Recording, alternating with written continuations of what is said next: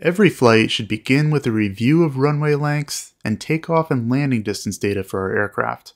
Runway lengths are found on publications like the Airport Diagram. Here at Easton, runway 422 is 5,500 feet.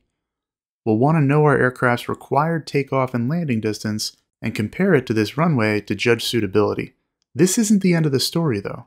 The 5,500 feet shown on the airport diagram and also seen on publications like the sectional chart refers to the actual pavement length that makes up the runway, but not all pavement is created equal. We have a displaced threshold at the beginning of runway 22. No landings are allowed here, just taxis and takeoffs. We also have a small extension of the taxiway before the displaced threshold, with markings colored in yellow indicating that it's for taxiing only and not for beginning a takeoff run. This is likely here to protect the cars and trucks on Route 50 behind the airport from jet blast. The highway is just off the screen to the right, though you can see it running diagonally down below the field. With things like this in mind, the FAA provides more detailed runway length information based on what exactly we're planning on doing with the runway. This can be found in the chart supplement for most larger airports underneath the runway information section. These are the runway declared distances. Let's start by looking at the distances for runway 4. First, we have 5,500 feet of takeoff distance available, TODA. It's listed second on the chart above, but we're mentioning it first. This is the available runway, beginning at the threshold of runway 4 and including the displaced threshold at the other end. It does not include the taxiway that's in alignment with the runway. If this wasn't actually part of the taxiway but was a stopway, used in emergencies for overruns indicated with yellow chevrons, this distance would be included in the TODA. Now, this displaced threshold is 325 feet long. This information can also be found in the chart supplement. There's typically a reason why the runway is displaced. Here, it's likely for the highway again, which is probably taken into account in the airport's runway design standards too.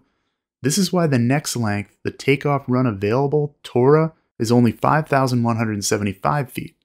It starts again from the threshold of runway 4 and goes up to the threshold of 22.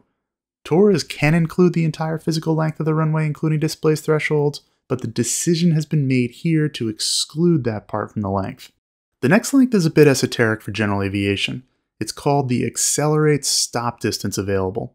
As the name implies, it's the distance available for an aircraft, typically a larger jet, to accelerate, abort the takeoff, and come to a stop.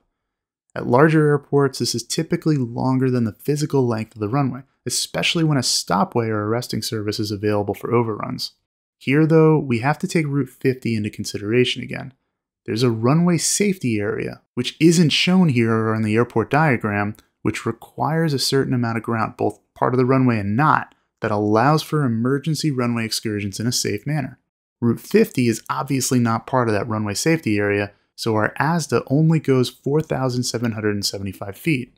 Similarly, the landing distance available only goes 4,775 feet. Note that a legal landing can be made up to the very beginning of the threshold for runway 4 and continued all the way to the physical end of the runway, rolling onto the taxiway at the end. But the declared landing distance available is only 4,775 feet. This is what we should use when doing our landing performance calculations. If it wasn't for these constraints, it's easy to envision the LDA running the full length of the runway, 5,500 feet. Let's flip over to the other side and look at runway 22. Again, the very beginning part is just an extension of taxiway alpha. It's not part of the physical length of the runway, and we should just pretend that pavement isn't even there. The takeoff distance available will be the physical length of the runway again, including the displaced threshold, 5,500 feet. Similarly, the takeoff run available is also 5,500. We aren't squeezed on the departure end of 22 to the left of the screen like we are with the highway.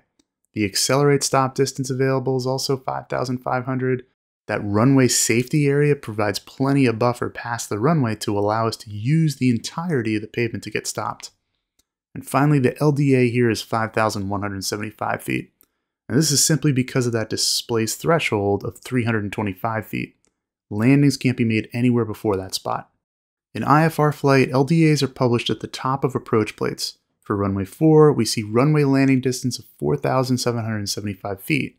And for runway 22, it's 5,175 feet.